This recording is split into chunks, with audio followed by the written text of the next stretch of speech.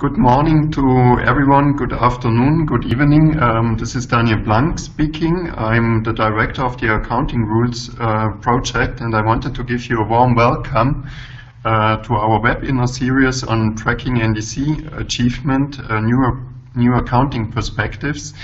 This is the second webinar of our free series, and today we want to talk about tracking NDC progress through policies and measures. I therefore give you a warm welcome and would like to introduce you the two projects financed both by the ICI, by the International Climate Initiative of the German Federal Ministry of Environment, Nature Protection, Building and Nuclear Safety. The projects are the Accounting Rules project for the achievement of the mitigation goals of non-Annex I countries, which is implemented in Mexico, Costa Rica and Colombia. Together with the Partnership on Transparency in the Paris Agreement, which is providing us the platform to run this webinar. Maybe some of you have participated in the first webinar, where we had an introduction by Mrs. Kirsten Orscholuk from the BMOB for the series. I will afterwards give you a short linkage to the first webinar and also to the third one. And before that, I would like to familiarize you with some technical details, and then we can get started. So in the first webinar, we discussed about the general accounting guidance that is given by the Paris Agreement, and we discussed how to frame NDC accounting. If you are interested in seeing the presentations and also in hearing the voice recording, you can refer to the Transparency Partnership, where you should just see the link on your screens. Today we will have the second webinar, and by the end of July, probably in the last week of July, we will have a third webinar, a third session on the accounting for the agriculture, forestry and other land use sector. Just let me introduce you some technical details. You will have the option to ask us question whenever you want. You would need to use the chat box, which is on the left part and the left bottom part of your screen, of your server screen. You can write us via the chat any question you want. Please send it to all presenters only. You can select this in the recipients list, in the drop-down list, in order to not litter the chat box of all participants, and then just click on send. Okay.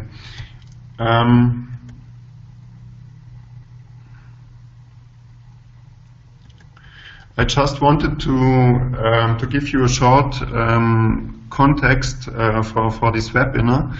Last time we discussed a lot about the general accounting principles, and you can see on this slide how accounting is linked with the overall NDC planning process, and also with the global stocktake.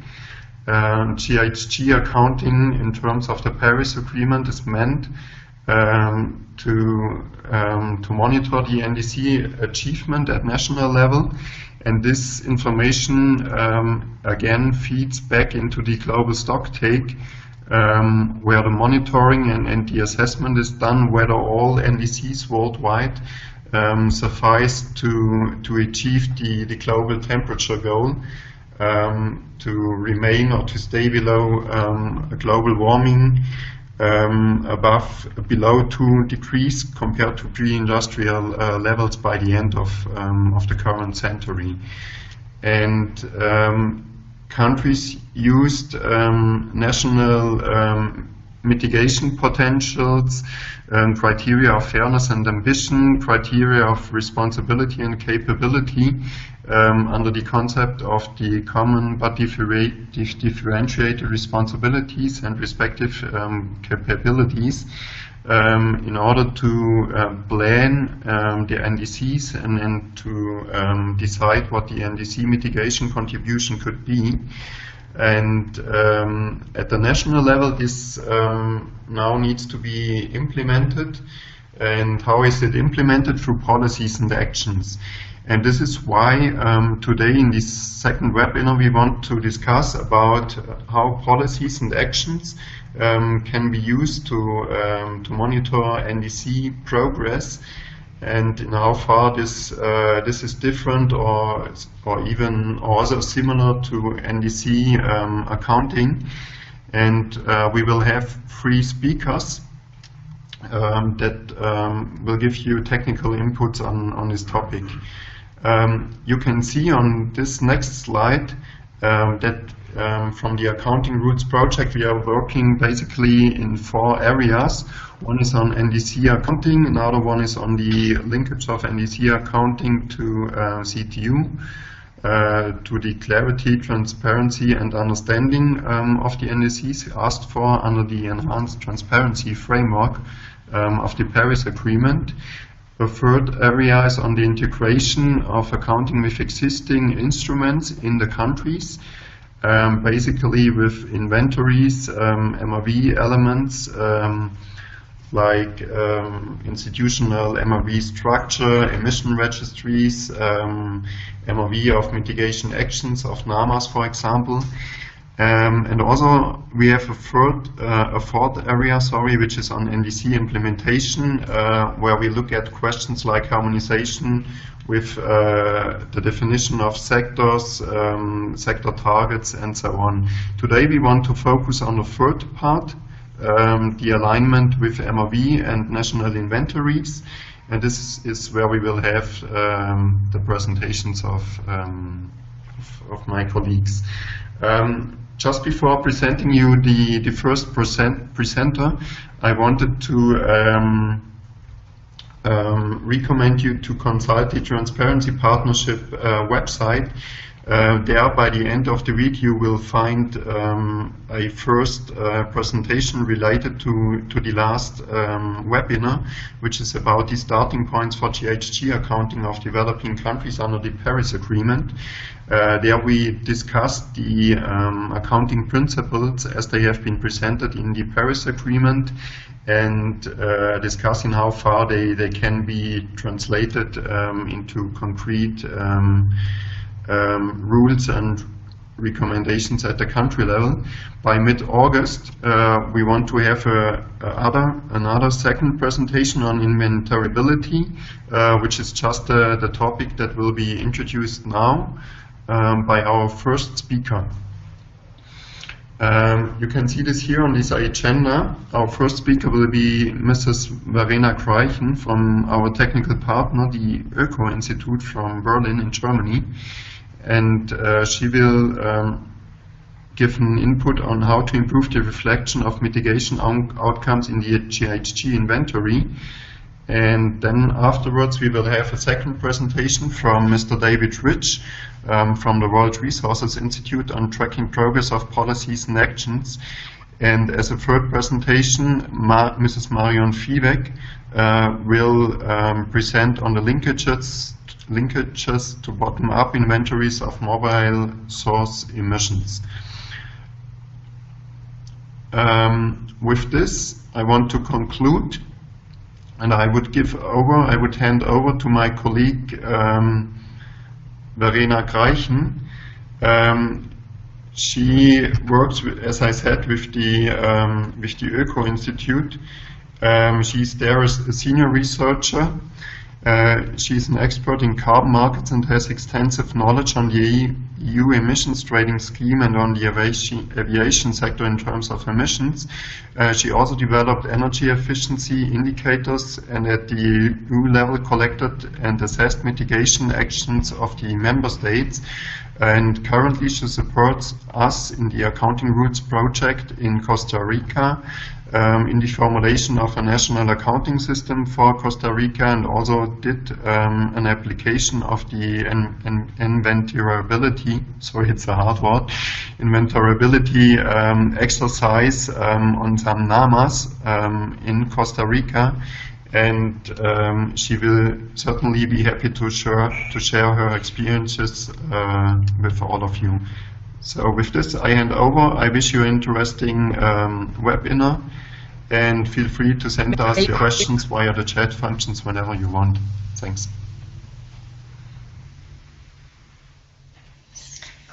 Good morning, everybody, and thank you, Daniel, for introducing me and for this opportunity to speak here at the webinar. I'm talking about inventorability. So what's that?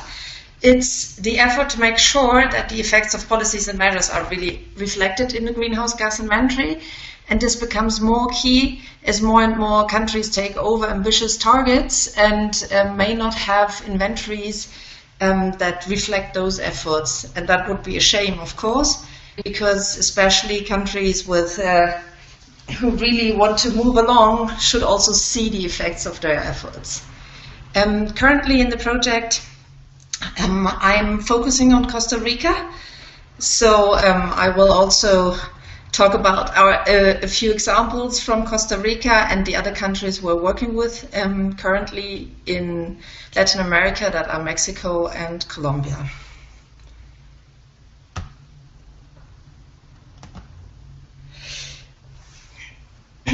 Oh, so that moved one too far. So what's the difficulty of quantifying measures? If you have a measure to improve your greenhouse gas efficiency, then normally it is very difficult to quantify the exact results because there are overlap with other policies, there are lots of other influence factors, and there might be cross effect to other sectors of the inventory. And therefore, adding up the emission reductions from all measures normally gives us a very different picture of looking on the inventory and see the summed up effects of all the measures and the other influence factors in the countries. So to measure whether the climate targets are reached or not, the inventory is the first place to go. That's the key part to measure the progress towards climate targets. But if this is the key position to measure whether climate targets are reached, of course we have to make sure that the inventory really can reflect the efforts that has been done. So it is important to harmonize the methods used in the inventory and to also adopt them to the measurement of the measures, so to say, to make sure that we follow the same methodologies. David later on is going to talk a bit more about the assessment of the measures, so I'm focusing here on the inventory part.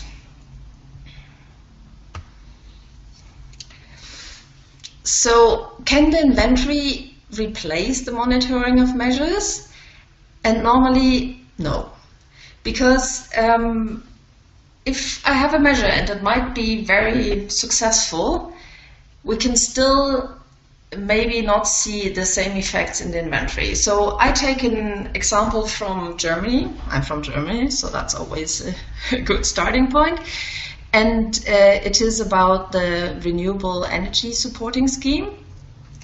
So the share of renewable energies was enhanced greatly, and the expectation was that then emissions from electricity generation should drop.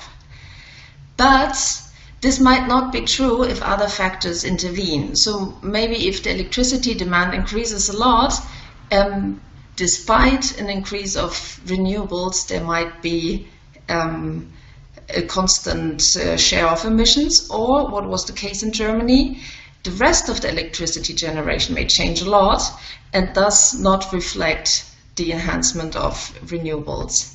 But the emissions may also decrease to other factors than the support scheme. For example, if we would implement emission standards for conventional generation, or there might be price changes for either the fuels, so coal might get more expensive and natural gas cheaper, so that might shift the fuel mix, or maybe the technologies get cheaper. We've seen that with renewables a lot, that constructing renewables has gotten a lot cheaper than it was when those policies were decided and implemented.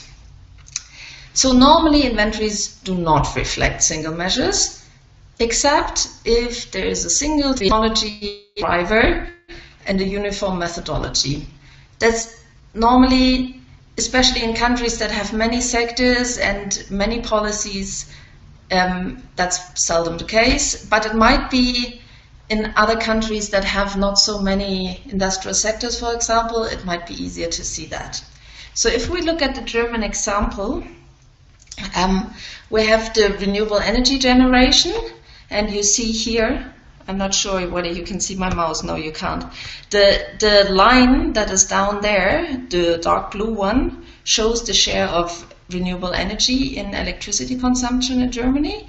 So you see that there has been a huge increase over the last years, starting from 2000. And but the emissions have not reflected that. So if you look at the emissions, and those are the upper light blue line, then you see that there is more and more coal in the remaining mix, and this is eating up a bit the effect of the renewables.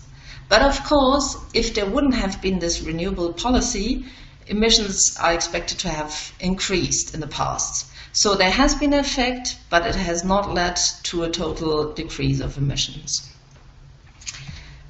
But just to show an example how it is different is NTO emissions from nitric acid production here from the EU as a whole.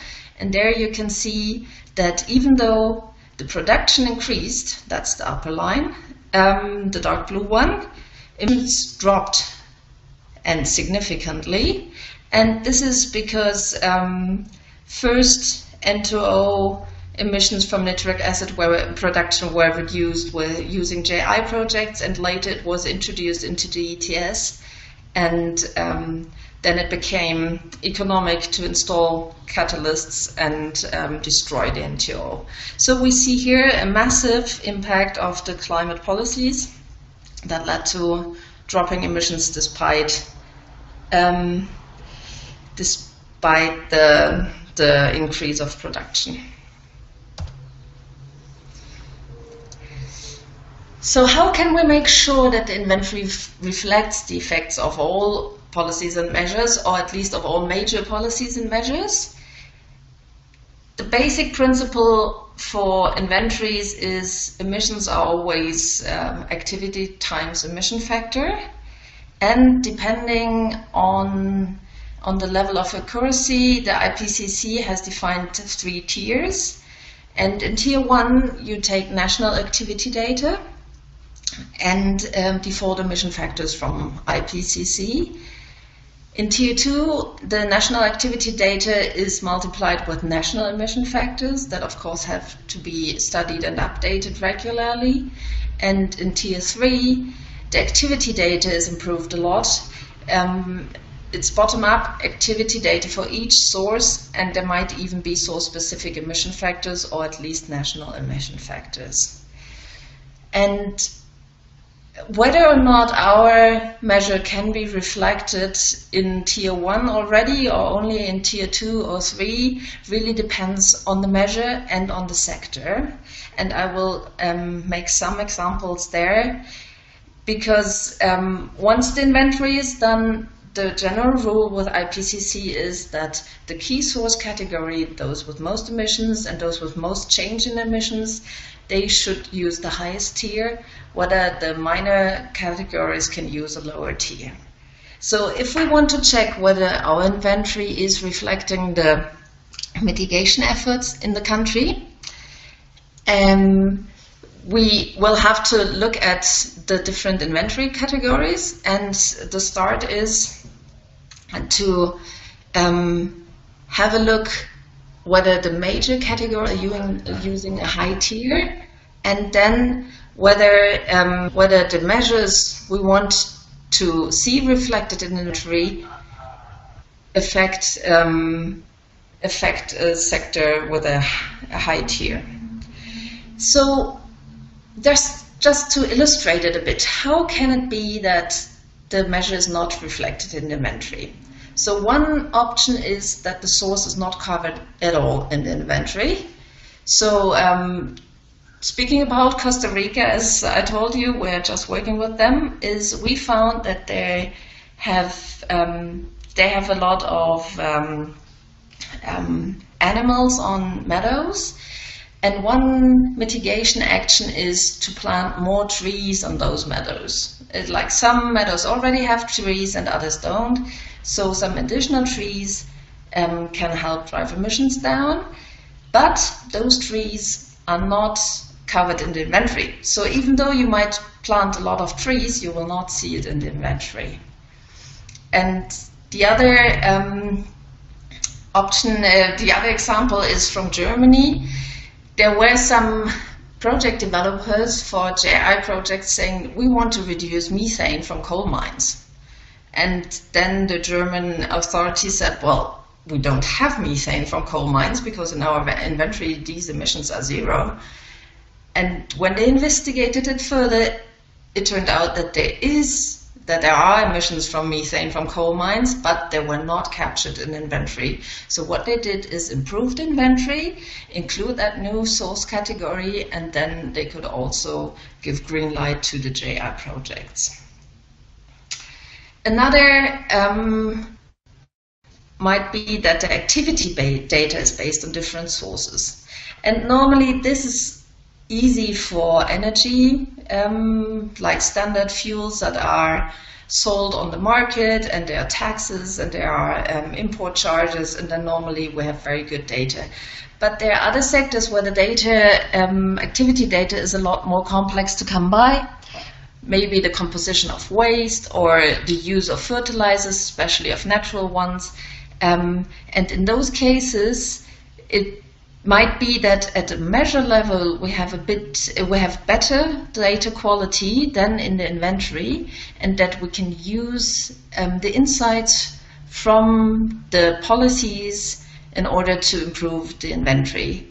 I think Marion Fiebig is also talking about the cross fertilization of data collection of measures and inventories, and how the measures can help us improve our inventory data sources. Then another case might be that the inventory uses default emission factors, and those default emission factors cannot capture if the country is doing something to improve the emission factors. So one example are fugitive emissions for natural gas. So Colombia is considering doing their projects in order to have their gas network better closed, reduce fugitive emissions, but as long as they use default emission factors, this will not be shown in the inventory. So they need national emission factors in order to reflect that. The same is true, for example, for recycling of F-gases from aircon or from fridges. If you recycle this, of course, you need a national emission factor that reflects that instead of the default emission factor from ICE. And then there might be that different methods are used at activity level and in the inventory. We've seen also an example here in Costa Rica where in the cafe sector they're improving the carbon footprint, and one measure is to reduce the biomass use for the cafe mills. But as this is biomass, and that biomass normally is not used for other purposes, but just will then be biomass waste, enhancing the energy efficiency helps a lot to increase the economic viability of the projects, but it will not decrease the emissions in the inventory. This is also true if life cycle emissions are used at activity level. So that's very typical in transport, so to say. And there we have to compare that to the inventory, the logic of reflecting the national boundaries and also the sector boundaries. So what will be the steps to improve the inventory? So the first step is to identify the relevant categories. So look at the key source category in your inventory and see what tiers they use and whether the major policies and measures in that area will be reflected or not. Then have a look at your major policies and measures and see what inventory categories they will tackle and what tiers are used there. Based on this, the inventory should be improved. This is in line with customary improvement under IPACC and UNFCCC, so there should be an improvement plan in order to reflect those. And the third is streamline the reporting methodology for policies and measures and inventory in order not to be talking about totally different types of reductions. So this was in brief my introduction to inventoriability. As Daniel said, we're going to have publications on the issue, but we are still finalizing them. And now I'm open to questions.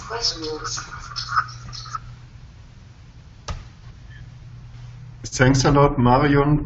Thanks a lot, Verena, for your presentation. We are inviting questions now. If there aren't any, we would continue with Marion feedback. But maybe we just wait some seconds to see if there are some comments or either questions.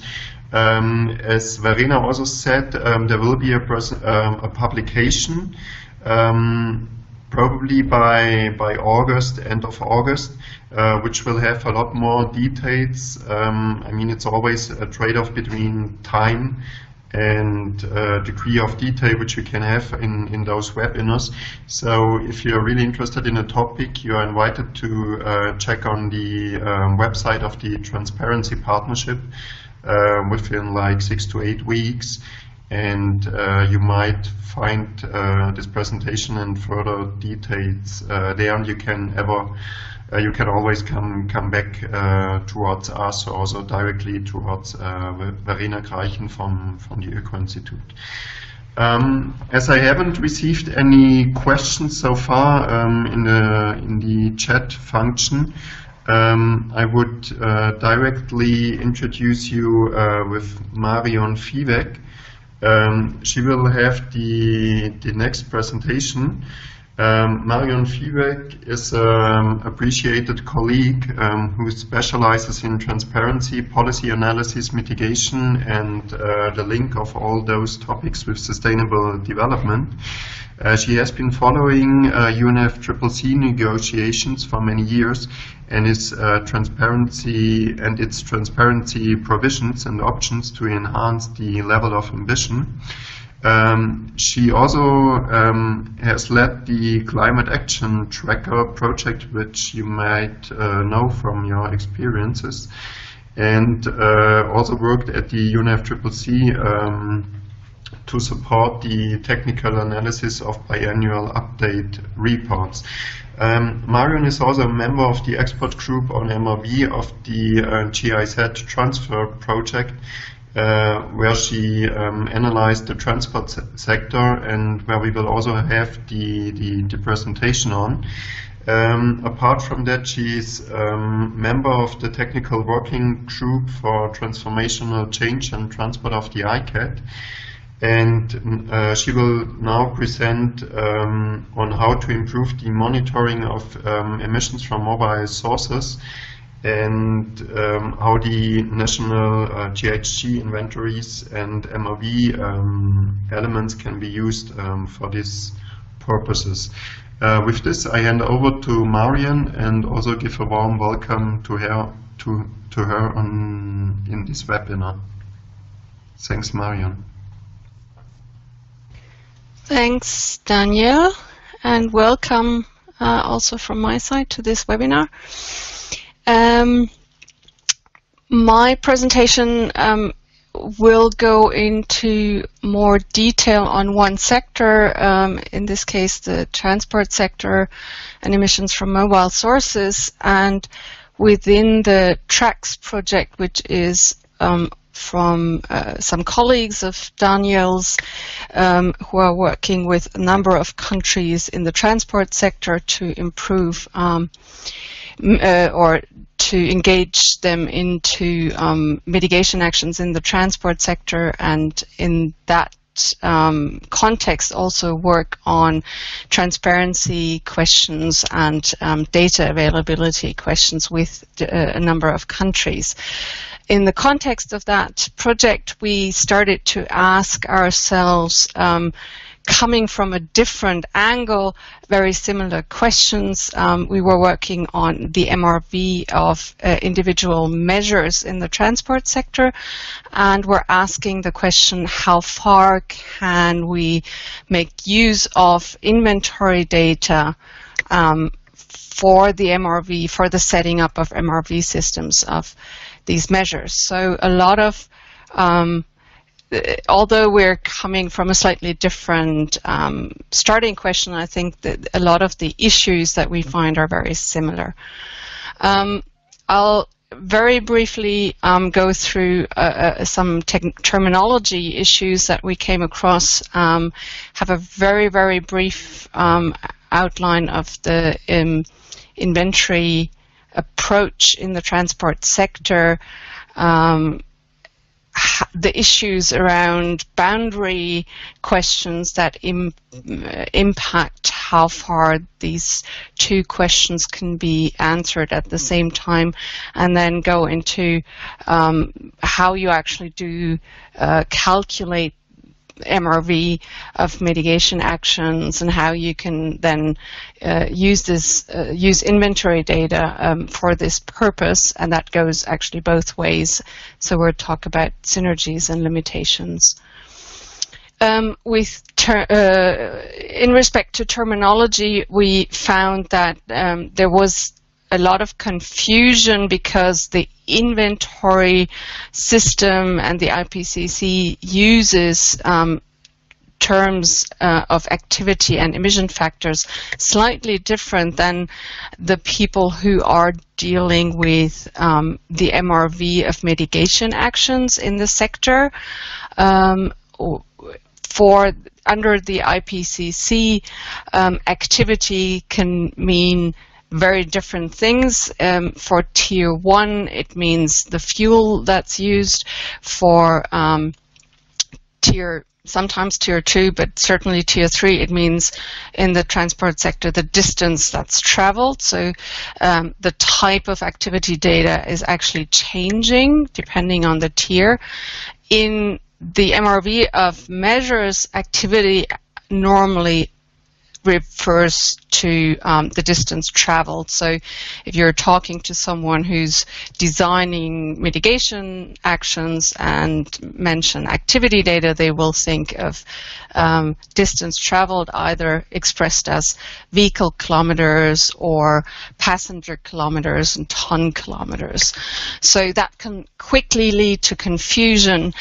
So it's important to be very clear on what you're talking about. Same we found with the use of top-down and bottom-up.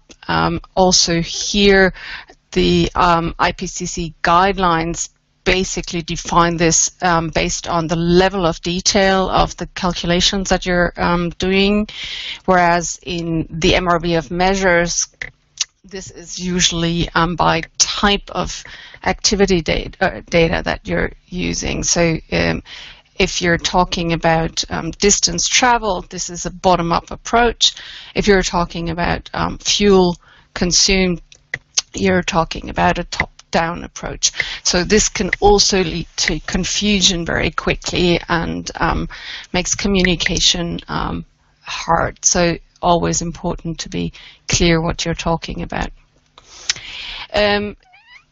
We then had a very close look at the inventory for the sector and what kind of data is required in different tiers. And Verena already mentioned that the tier is very important in that respect, because it requires different types of data, which is reflected here in the different parameters, but it also requires a different level of detail in disaggregation. And we see an increase in level of disaggregation, level of detail with the different tiers, but we also see this change in the type of data, so the actual parameters that you need to monitor. So, and that is very important when you're trying to match your MRV of measures and your inventory, because not all data is relevant for all kinds of measures.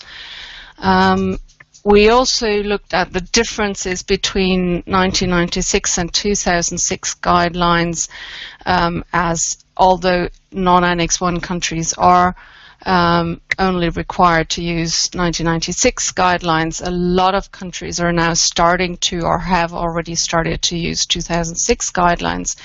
So we wanted to know if this logic changes when you're using the new guidelines. And the main difference is in the transport sector between the two guidelines is that there is a change in Tier 2 methodology for the CO2 and some additional parameters and a higher level of disaggregation for the Tier 3 for the bottom up.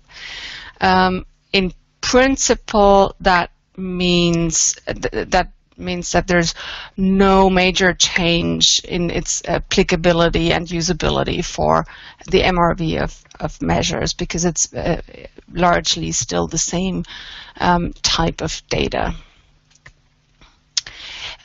We then looked at what kinds of issues do we encounter in trying to match MRV of individual measures and the inventory, and one clearly is the geographic scope. The inventory obviously is of a national scope, whereas particularly transport sector measures are often very local. They might be only a city, they might be a region, they might in some cases only be one bus line within a city. So it's hard to match that data requirement with the national level inventory. However, there is ways to overcome that, and we'll get to that with the limitations and synergies.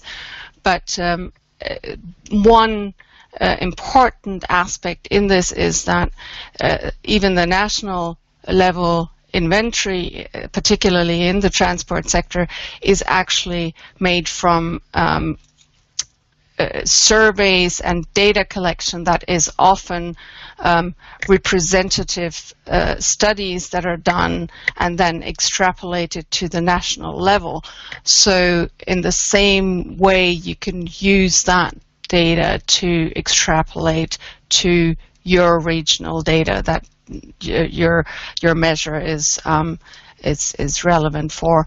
And the other way around, you can obviously use data that you're collecting for that particular measure to help improve your inventory and extrapolate to the national level. Verena already mentioned that there is obviously an issue with the scope of the inventory. It has a clear coverage in only reflecting fuel combusted in mobile sources, whereas for the MRV of measures, depending on the type of measure, a lot of other emissions might be relevant to actually see whether it has been successful or not. In many cases, that includes fuel production, particularly where we have electric vehicles or electric forms of transport involved. Depending on the measure, it can also include vehicle production or scrapping, particularly relevant for fleet renovation programs, for example. So here we need to be very careful to see where in the overall inventory the information that we might need for the MRVF measures can be found, because not all of that is in the actual transport part of the inventory. For the MRV of individual transport measures, we have identified sort of a standard calculation mode. That's how normally you would go about figuring out your the effect of your measure. That can change slightly for freight measures. This is for passenger transport, but it's pretty standard. It's also been used for in the baseline and monitoring compendium of the UNFCCC and the transport volume there. So we're starting with the individual trips and then adding on what kinds of vehicles these trips are actually made in, how efficient these vehicles are in their fuel consumption, and then what kind of fuel is used, and that gives you the emissions.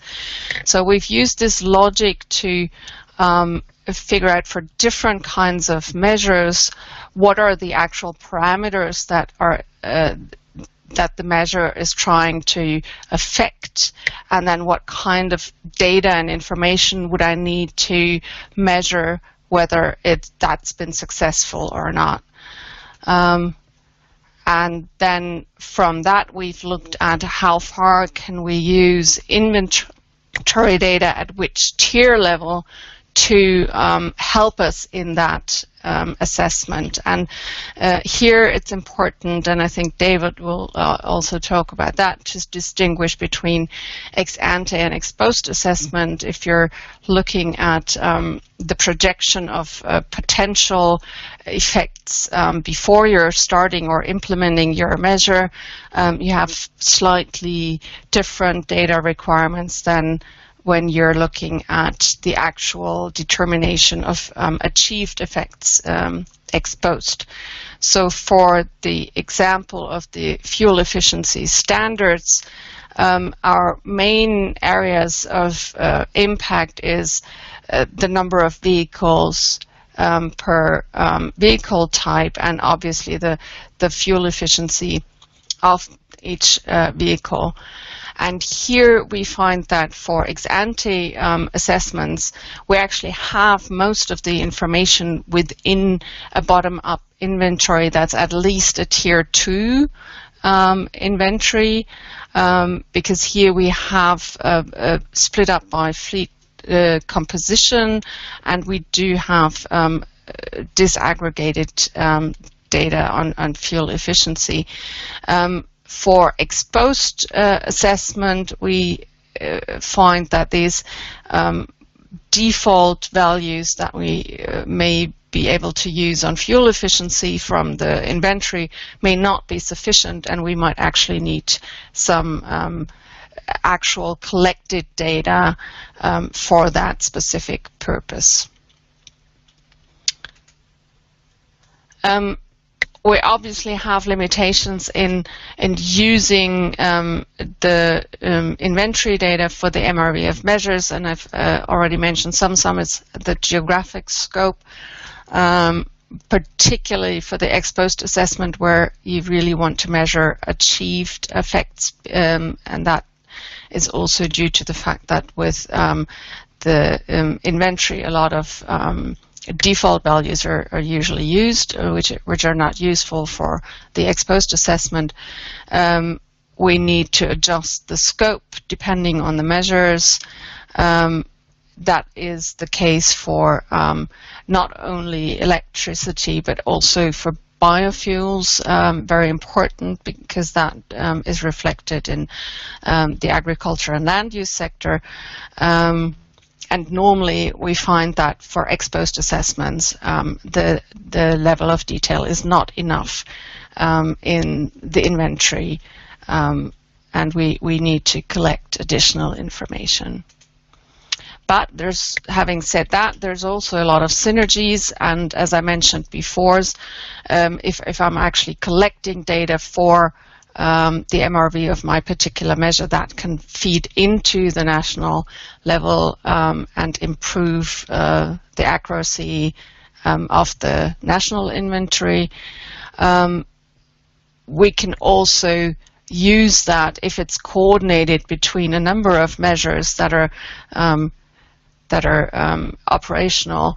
We can even use that to move towards higher tiers in the national inventory if we harmonize the data collection across different measures and then use that to scale up to the national level.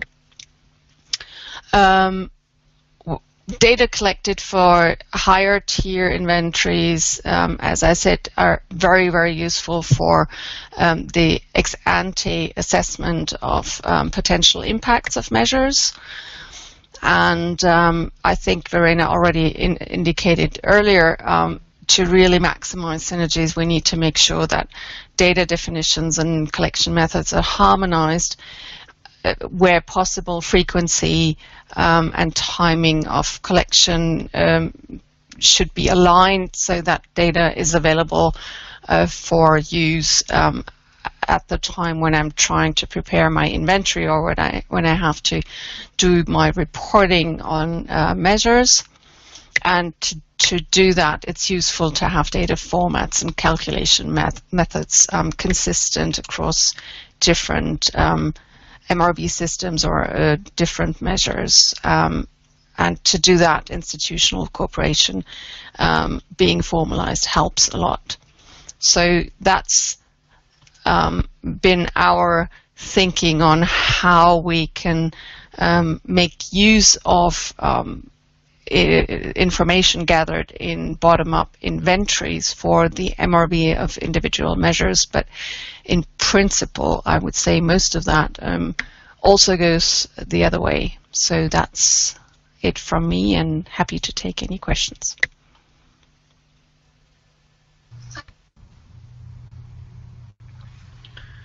Thanks a lot, Marion, for this very interesting presentation. Maybe you could, meanwhile, I expect some questions to be sent to us via the chat function. Explain us in how far you think that these lessons learned and these experiences you have gathered can be generalized for different countries. Or if generalization is difficult, in how far a country analysis would be necessary to come to similar conclusions like you have presented.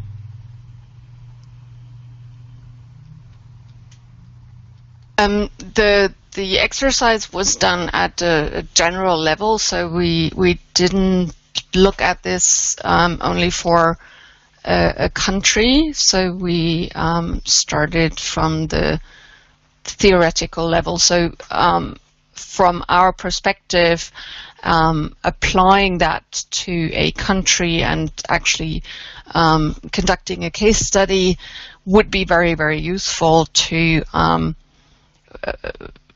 find out where the devil is in the detail, as you say, and what lessons we could draw from that further hands-on experience.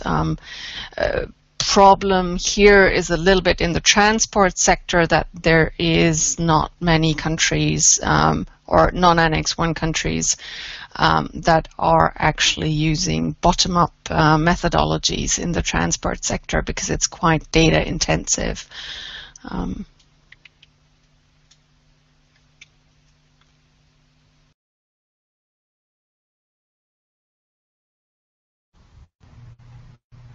Okay, thanks a lot, Marion, for this response. I still haven't received any question.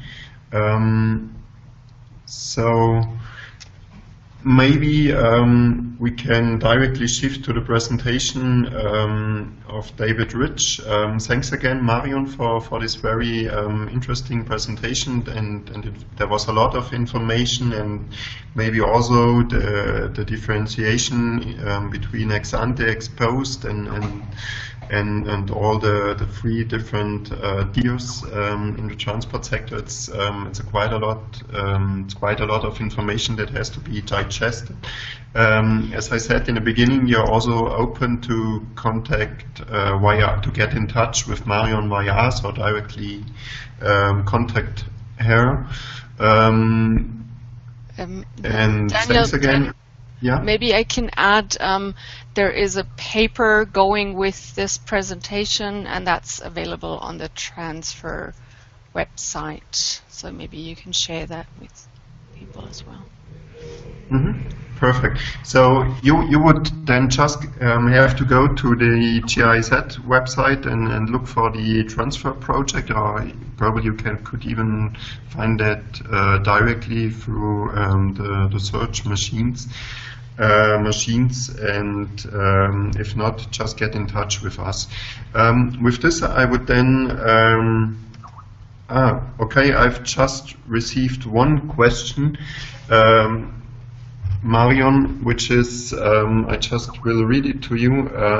How do you think that methodologies can be aligned between GHG inventory guidelines and the MRV methodologies you have presented?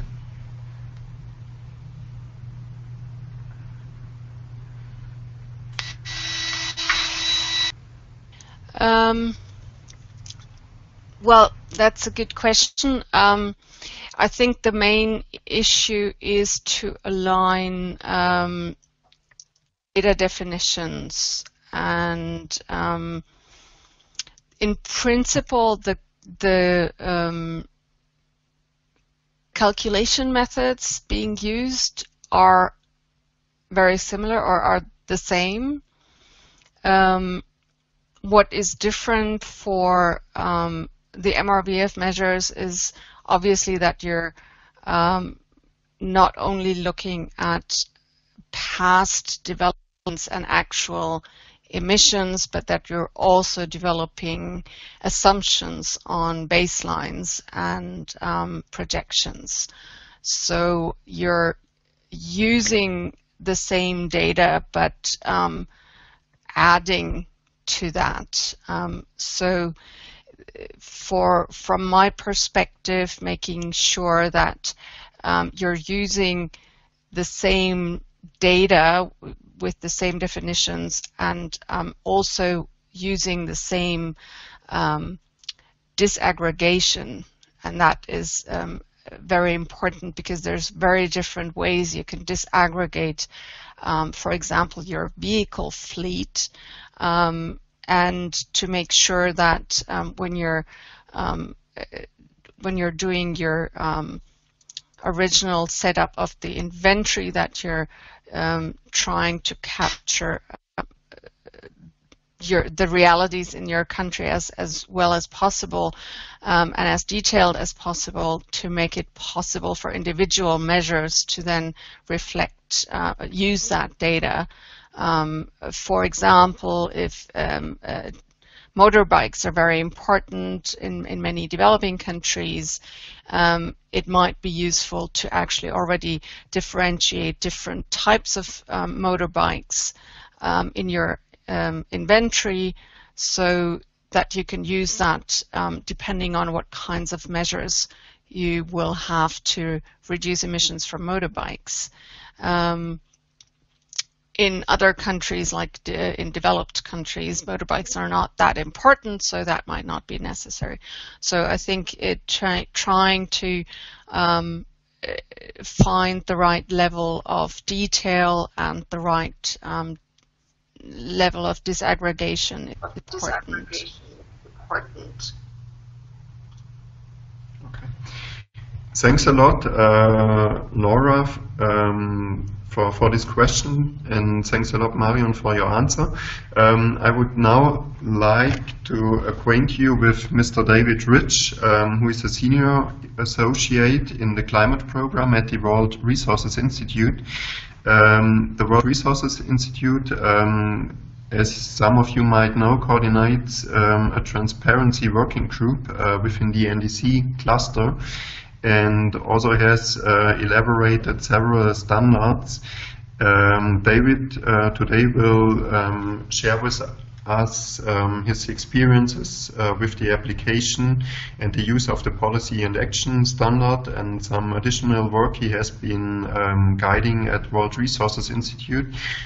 He was strongly involved in the elaboration of the World Resources Institute's renowned policy and action standard, that is about assessing the impacts of policies and actions.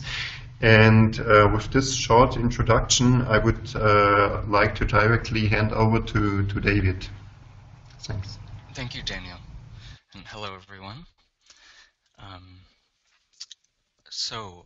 Today I'll touch on 4 topics here about tracking progress of NDC, policies and actions within the context of NDCs. So one is a quick overview of the policy actions themselves in the NDCs, briefly. Purposes of tracking progress of policies and actions as distinct from national inventories, and why they're both useful things to do in combination. Third, approaches to tracking progress of policies and actions. And lastly, the relationship of tracking policies and actions to greenhouse gas inventories, which we've already been hearing about in previous presentations already. So in terms of the NDCs themselves, most countries have put forward NDCs that are national greenhouse gas targets, whether they are reductions of emissions relative to base year emissions, or relative to baseline scenario emissions, or relative to emissions intensity. The vast majority of countries around the world have greenhouse gas reduction targets. However, there are a subset, around 15, that have put forward a list of actions as their NDC without a target, without an economy-wide target. And some of these are a combination of individual actions to reduce emissions with sector targets like energy efficiency targets, or renewable energy targets, or forest sector targets. So in the case of countries that have actions only, you would need to track progress of policies and actions in order to track progress toward the NDC itself in a very direct way. For all of the many other countries that have economy-wide targets, policy and action tracking is also quite important in terms of understanding how you're reaching progress toward the NDC, in terms of, are you on track or not based on what you're doing to achieve the NDC, even though the NDC itself would be tracked through the national greenhouse gas inventory. So in either situation, countries benefit from tracking progress of policies and actions, whether it's a means toward an end or it's the thing itself that you've put forward in the NDC. And this is a map from our website at kate.wri.org that maps all of the NDCs around the world, and you can sort and filter by what is the type of target, or the sectors covered, or the adaptation component, or etc. Many different ways of organizing the map. But this is looking at what I was just speaking about in terms of which countries have greenhouse gas targets versus which countries have actions in the absence of targets, or some combination. So all the countries in blue have some economy-wide target, and the countries in dark green have actions only without a target. So just to emphasize the point that most countries do have targets, in that case, tracking policies and actions is important to know how you're doing in terms of what you're implementing in order to reach the target, and in the other countries it is the target itself, or the commitment or contribution itself. Okay, and in terms of why you would track progress of policies and actions in either of those two scenarios I mentioned. You want to ensure actions are being implemented as planned. So even apart from the impacts or effects of the policy, you want to know that it's actually being carried out and implemented as planned. Track progress toward targeted outcomes in different sectors or for the country as a whole. Understand the extent to which actions taken to achieve the NDC have been effective in delivering the intended results and what additional progress is needed to achieve the NDC. Informed decision making on which policies to implement, enhance, continue, or discontinue. Reporting on progress of actions, and meeting the Paris Agreement transparency and accounting provisions, and informing the global stocktake. So these are some reasons why tracking policies and actions is a good thing to do. Now, in terms of how to do it, if you step back, there are, I would say, 3 overarching approaches to how to do this, each of which has sort of sub-methods, but these are kind of a high-level ways of thinking about tracking progress of policies and actions from a spectrum of simpler to more complex. You could track implementation of actions. You could track indicators related to their impacts, or you could estimate the actual impacts in terms of greenhouse gas reductions and other sustainable development benefits. So it goes from simpler to more complex, and you can do one or more, or you can do all 3. The most robust approach would be to do all of these things. So I'll go through each one separately. So first, in terms of tracking implementation of actions, this is an important thing to do to ensure that actions are being implemented as planned. And you can track progress of actions along a policy implementation process or continuum from planned to adopted to implemented. And to do that, you can identify milestones for policy implementation and track progress of indicators related to each of these phases of implementation. So you could track financing of actions and whether how much money has been spent to implement and finance actions. There might be licensing, permitting, or procurement steps that can be tracked to see how far along the implementation is going. There may be information monitoring systems that are set up, compliance and enforcement procedures that are in place, or any other local policy administrative activities to make sure policies are implemented. So these are the kinds of things you can track just to make sure that the policy is actually being implemented, apart from whether it's having the desired outcomes. And for further reference, there's a link at the bottom of the screen with a WRI paper on the subject with a link, and I'm hoping either this presentation will be shared or posted online so that you can have access to these references on these slides. Now, the second type of approach is to look at outcomes of policies. A simple way to do that is to track indicators related to impacts or outcomes. And so this is about understanding whether they're having the desired impacts. And if you look at indicators for different types of policies, it can be a relatively simple approach. So, for example, if it's a renewable energy policy, you can track statistics on electricity generation by source, wind, solar, coal, natural gas, the share of renewables in the energy mix, the installed capacity by source, and you basically just track these statistics or indicators over time to see whether they're going in the right direction. And there's further examples here. If it's a public transit policy, passenger kilometers traveled by mode, like subway, bus, train, cars, taxi, etc. If it's a forestry policy, area of land restored, percent of area covered by forest stock volume, etc. So these are things to track to see whether the indicators are moving in the right direction, which is quite easy and also quite useful. The downside is they don't, by themselves, tell you whether a given policy is responsible for those changes. They could be changing for many different reasons, ongoing trends, or other policies that you're looking at, but not a particular policy you might be interested in understanding the impact of. So it's quite useful But to really understand the impact of, I'll skip over this slide. Okay, one more point on the indicators is you can, of course, look at SDG indicators alongside those that you might be tracking to understand emissions impacts. So just to mention, and some references here of a lot of indicators you can define to track progress to the SDGs and climate impacts at the same time, which would be a recommended thing to do. I'll move on to the next slide now. To really understand whether a given policy has been effective, this comes to the Policy and Action Standard, which was mentioned, which is a way of really understanding policy impact.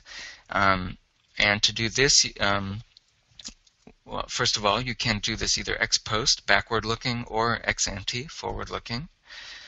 It gives you an estimate of policy impacts that demonstrates whether the policy or action is having the desired impacts. And the key here basically is you're looking relative to a baseline scenario to see whether things have improved relative to a baseline that represents what is most likely to occur in the absence of a policy that you're looking at. So there's a few basic steps on the screen. You identify all expected impacts that the policy might have, which could be a combination of positive and negative, intended and unintended. Collect the necessary data for a given policy, define the baseline scenario, define a policy scenario, which represents what you think will happen with the policy in place as opposed to without the policy in place, and subtract those two scenarios to estimate the impact. The figure just illustrates those two scenarios. In this case, you can look at the impact on renewable energy of two policies in a baseline case and a policy scenario case, and the difference is the attribution of increased renewable energy due to a renewable energy policy. That can then be converted into emission reductions by applying emission factors. And just to emphasize again that when you're doing this, you can look at various sustainable development impacts at the same time. So social, economic, environmental impacts alongside emission reductions to give you a fuller view of the impacts of policies. And to do this type of analysis, one available method is the Policy and Action Standard, which is explains how to do this, and the link is on the screen. The website at this link has the standard, and as well it has e-learning courses, and both of those in Spanish, French, and English. There's a calculation tool you can use on the website, and additional sector-level guidance to complement the general standard. And one other method, upcoming resource for additional methods, is the Initiative for Climate Action Transparency, or ICAT, which is currently developing new guidance consistent with the Policy and Action Standards, so sector-level greenhouse gas guidance for agriculture, forestry, buildings, renewable energy, and transport. More detailed guidance on how to do sustainable development impacts at the same time as greenhouse gas impacts, transformational change guidance, and stakeholder participation and technical review. So these will be several new resources available this summer in draft form, which also are compatible with the Policy and Action Standard for how to do this policy impact assessment. And the last thing I wanted to mention as I wrap up, I know we're at the end of the session. Basically, greenhouse gas inventory accounting and policy and action level accounting are two distinct things. They're compatible and basically serve slightly different functions and should both be done to serve different purposes. We heard in previous presentations there are overlaps in data and methods, but they're not the same thing. So just to emphasize that they can be done in the most compatible and harmonized way possible, but they have different pros and cons basically. And the inventory is comprehensive, but doesn't explain why emissions are changing. The policy level accounting does explain why things are changing, but is not a comprehensive account of national emissions. To track progress toward an NDC at the national level, you should use the the inventory over time and track progress. And this is a simple illustration of how to do that in relation to base year emissions and in relation to target year emissions, which is the level of emissions you're aiming for in the target year. There's a further reference here to the mitigation goal standard for how to do this type of accounting. And I will skip to the end and just say that basically the recommended approach would be to combine these two approaches into an integrated target setting, policy design, and tracking cycle, where you apply both approaches at multiple points in time, from designing the target or NDC using the inventory, but also thinking about policy level impacts. You design policies and actions that can help you meet that target, which involves policy impacts. You then implement those actions, track progress at both the inventory level and the action level. And I'm going quickly here, but if you combine all these into a cycle and implement this over time, I think it's the most robust way to track progress and account over time. So that's it. Thank you very much. I know we're out of time, but if there are any questions, I'm happy to take them. Thank you. Thanks a lot, David, for this presentation, and it's I mean a really exciting topic. You mentioned especially these linkages between accounting at the policy in action level or the level of the national GIG inventories. And we actually have received a question from Mr. Harald Winkler, which goes in this direction. And he asks if you, David, agree that under the Paris Agreement, only those countries for whom actions are at the core of their NDCs, those can be held accountable for the implementation of those actions. In a sense, yes. Yes, I think so. In a kind of narrow way, I would say, because I think ultimately everyone would be held accountable to the implementation of actions which lead to the emissions outcomes, which everyone has agreed to. So for all countries, actions are necessary to reach the targets or the contribution, whether it's a target or an action. But in a strict sense, I think that the method for holding countries accountable, in the case of countries with targets, the inventory, I would think, is the main way, the primary source of information for understanding have you met the target or not. Whereas countries with actions at the core of the NDC, the inventory is not relevant to the commitment, and instead the actions are what's relevant. Okay, thanks a lot, David. We also have another question from Mr. Raul Salas. He asks what you would suggest for those countries that have peaking NDC targets and then that want to use the policy and action standard. And also a second part of his question is in how far the standard can be used to avoid double counting.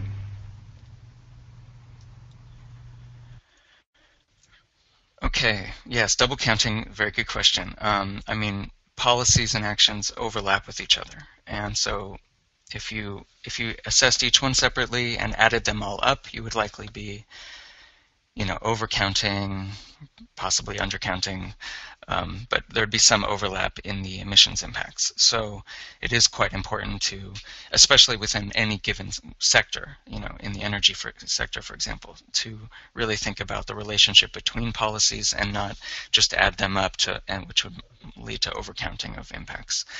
There is guidance in the policy and action standard about how to do that, how to think about those relationships and overlaps and avoid those double counting issues. Assuming that was the question. The peaking targets. So I would recommend the mitigation goal standard as a method for tracking progress toward peaking NDC targets, how to do the accounting for that. Because you would then be looking at the national inventory and looking at when does the national emissions peak and decline over time based on the inventory. In that case, the policy and action standard again helps you understand how to reduce how to understand the impacts of policies taken to reduce emissions, but at the big picture level, you would use the the national inventory in combination with the mitigation goal standard, which explains how to do accounting for NDCs. Okay. Okay, thanks a lot, Verena, Marion, David, for your very interesting presentations. I hope that all participants enjoyed and learned something new about the linkages between the policy and action level and the NDC accounting level. You're free to consult the Transparency Partnership website, where you will find information on the partnership itself, on the foreseen country or regional meetings, where the Accounting Roots project is happy to provide some inputs on the results of the project as well, or just to look for the publications that will be made available or have already been made available. If you have any concrete questions, you can also use the general email account webinnar.ndc.accounting@giz.de, which we just opened for the purpose of this webinar series. Sorry for the delay. Thanks again for all participants to be here, and all presenters for their very useful inputs. Thanks a lot. Nice day or nice evening. Bye.